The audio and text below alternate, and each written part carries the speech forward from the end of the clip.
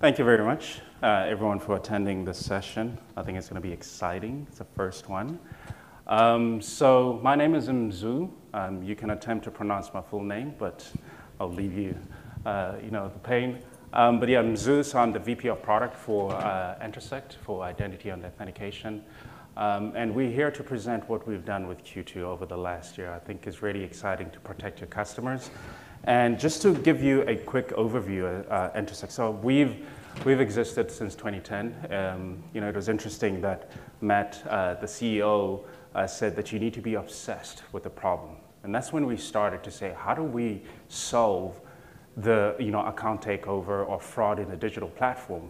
Increasing security, but at the same time balancing that with great user experience, right? You don't want the other one to overtake one, right? So we are actually protecting over 80 million customers globally.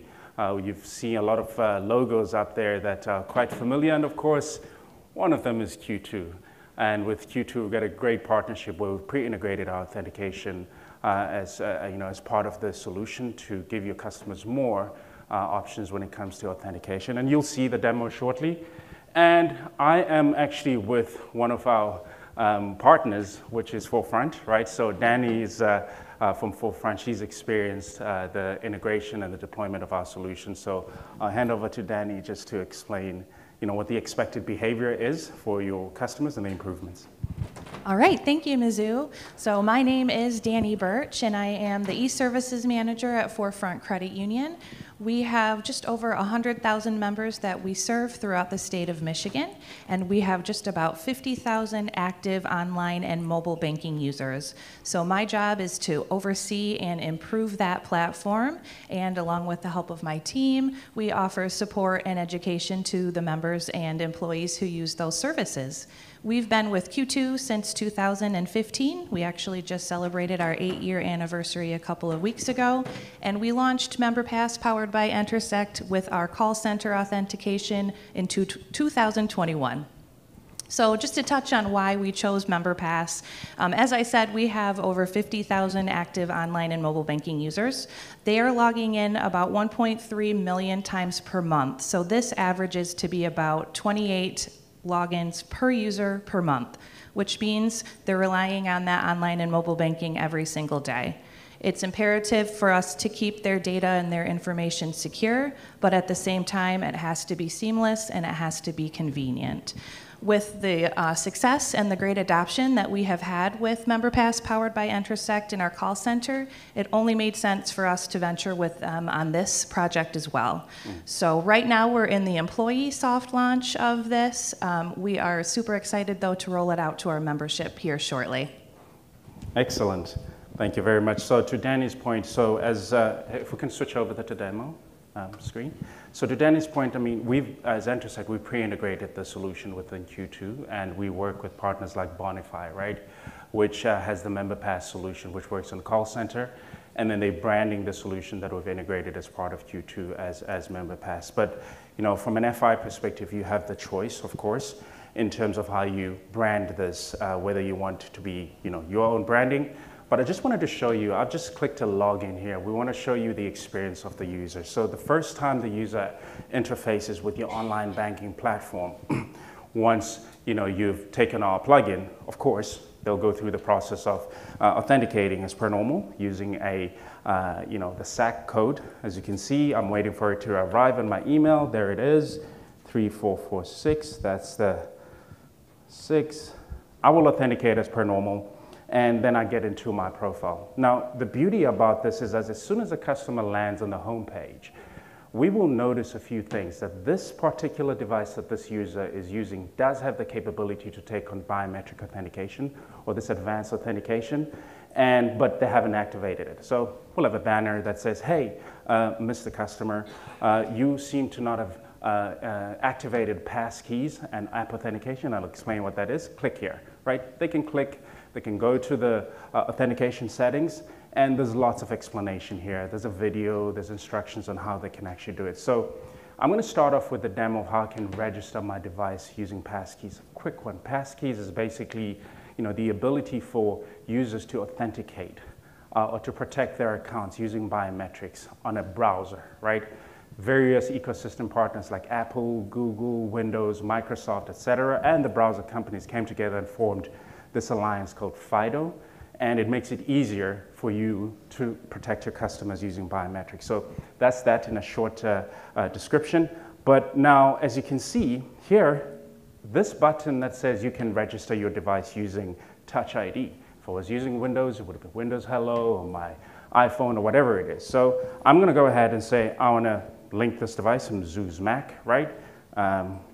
Just make that caps lock, right? And once I do that, that's when the experience comes in, right? It reaches out to our server, we get back a URL, and we just notify the user to say, EDT Bank wants you to activate a passkey. And click activate, right? You can change that verbiage according to what you want as an FI. Now, this is where the ecosystem play comes in, right? We go to Apple or Android or whomever, we say, hey, we want to register a passkey for this user. And then Apple's like, yeah, you comply as per the spec, Entersekt. We're going to notify the customer. And when the customer says yes, that's when they are prompted to use whatever biometric that they're using for that particular device, right? So now I present my biometrics because I'm using Touch ID here. I could be using Iris or Face ID or whatever it is. Now, we've also built an experience where we say, hey, since you've linked this device, this is all appless, right? I don't need a mobile app. So do you want to link your mobile device via QR code? I was like, yeah, sure, I'll do that. This is Mzu's iPhone 13. When I click next, I am presented with a QR code. And all I need to do as a consumer is to take my phone, open the camera app. As you can see, all of you, hello, you're on camera. And when I scan that, it then takes me, it gives me a URL, it lands me on a page, on a browser, on my computer, on my mobile phone, right? And it's when I activate, it's the same verbiage, right? EDT Bank would like you to activate biometric. As soon as I do that, we communicate with Apple or Android or Windows or whomever. We say, this user wants to activate this biometric. There we go, simple as that. I've now linked my devices. I've trusted my device without actually using a mobile app. Now let's go back to the login phase, right? Typically, the fraud attack vector here is that a bad actor will call in and say, hey, Mzu, we're from EDT Bank. We have sent a SEC code to you. We've seen some activity on your account. Give it to us. In this case, this doesn't happen because when I log in on my profile, I am now presented with an option to use passkeys to log in. It's a simple process where it'll say, use your passkey to sign on this domain, right? It could be your domain as a bank. And when you click continue, now it's asking the user to present the biometric that they've registered against their profile. So I present it, we validate that. That biometric or the key to validate that biometric is stored on the device. So it's impossible to actually take it out or even retrieve it as even us as Entersekt, right? So now you can see the login process. No longer have to go to the SEC code and enter it. Now, if I want to do a transfer, which is a high-risk transaction, I will be able to be authenticated using this authentication mechanism. So you can set a threshold to say anything above $100, we want to step up. But the step-up mechanism is not going to be SEC code because my device is trusted. So as soon as I say, hey, please confirm, I'm doing a transfer, you'll be shown a message that says confirm a transfer or a wire or whatever, a P2P payment or whatever that high-risk transaction you're using. When I click confirm, it's the same process that says, hey, present your biometrics, right? I do that presentation, and then I've completed that process. I see I've got 5 minutes, so I just want to maybe rush through this. But let's say now I move in between devices. So I'm going to detrust this device. So let's say Danny and I meet, for coffee, and I say, Danny, I want to log in. I want to do a transfer, on your computer. And when I click login, we will notice that that device that is Mzu is coming in from is actually not trusted against his profile, but he's linked his mobile phone. So what do? We display the QR code again. I use my camera, right, to scan that QR code, and as soon as I click on that link, it takes me on that page and says, click continue to log in, right? When I do that, now we're requesting that key that we've stored during the registration process, and then I'm able, to authenticate accordingly. And that completes that login process. So I didn't need an app. So I've just shown you the appless flow here. Now we're going to go to the exciting part as well, right? So Q2, since we've worked with Q2 for over a couple of years, we were invited, as part of the early adopters of the mobile SDK. Now this is where we can give you rich experience from an authentication point of view. So we were the first vendor from an authentication perspective to actually integrate that. This is a demo app. The experience is not necessarily going to be exactly this, but as you can see, I'm launching my Q2 app.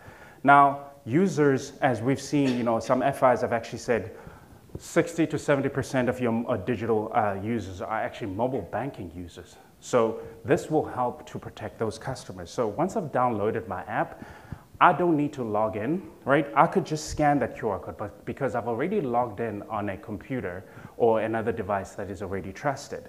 So I can go and say, I want to scan this QR code. As soon as I've scanned that QR code, that process is linking your mobile app to your profile. So what does this mean now? When I come back and authenticate, I'm going to put my phone like this. I'm just going to, clear my notifications there. But as you can see, let's say I'm doing a transfer. What will happen now is that I am going to get a push notification to my mobile app because my mobile device has actually been trusted. As you can see, I get the notification and then it says, hey, Mzu, would you like to log in? Right? We're using strong device identification where we're using X509 certificate to identify that device. And of course, we can have cryptographic signing where the private key attests that this is the same device that was signed, that was linked against Mzu's profile. So once I click yes, I am able then to go in and authenticate. Simple process. No need to enter a SAC code. I just get the notification. And similarly, right, if I'm doing a high-risk transaction, again, we'll do the same transfer this time around. I could use the biometrics here, but I've chosen as a user to use my mobile app as my primary authenticator. I've got that choice. So once I do that, the plugin will detect to say, oh, Mzu actually has a mobile app. This device is not trusted, his computer, but he does have a mobile app that is trusted against his profile. So let's push a notification or an authentication message to his device and say, are you doing this transfer? Are you changing an address, right? Are you increasing your limit? Are you doing a P2P payment or a wire or whatever, high-risk transactions where I can get that push on my mobile app and then I can confirm. So I'm going to confirm here. Of course, if someone is trying to log in, let's say I'll just do one last demo. And let's say a fraudster has my username and password, right? And they've stolen it from the dark web. That is no longer going to allow them to get into my profile because if they don't have the mobile app that is trusted against their profile, they cannot get in. I'll get a push notification that says, hey, are you trying to log in? I'm like, no, Sami, right?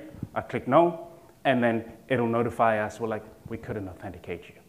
So that removes that attack vector that bad actors have in terms of saying social engineering, vishing or phishing, and all those different attack vectors. So I'm going to hand over to Danny just to maybe wrap it up from what we see as going forward. Absolutely. So as Mzu said, that fraud is prevalent. We've got social engineering, we've got phishing, we've got vishing, and unfortunately our membership is certainly not immune to that. So we have to do something. The secure access code or OTP of the past is just no longer enough. We're living in a time where nearly everybody has a smartphone. Being able to authenticate into their online banking or process those higher risk transactions with simple biometrics that they're already using, they've already got set up, will not only keep their data and their accounts more secure, but it's going to save them time. Those one-time passcodes, they take time to request, to type in. There's the potential to type them in incorrectly, and we all know that those result in calls or visits to the branch or the call center, which is not a good experience for the member. So membership expects fast, membership expects seamless, and we believe that with MemberPass powered by Entersekt, we can achieve that. Awesome. So, we got a lot of demos. I didn't do, the other demos like password reset or any other high-risk transaction. So please come to our booth and we'll show you more, right? Thank you.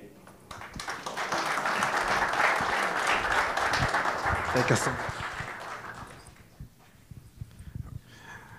All right, thank you all so much. Next, we have up our friends from Fiserv, and I believe we got to get them plugged in real quick, and then they should be able to get going.